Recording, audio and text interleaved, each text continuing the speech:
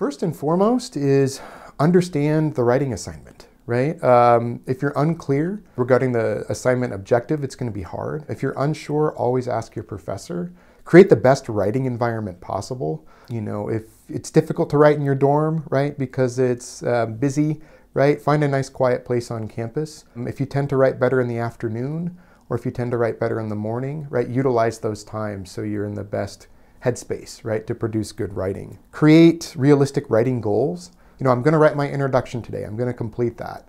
And then reward yourself. And break it up if you can. It's really hard to write, you know, like an 8-page paper in one sitting, right? So manage your time well and break up that task throughout the week. And then get another set of eyes on your writing. If you get another set of eyes on your work and you talk out your ideas, it's likely going to be much better.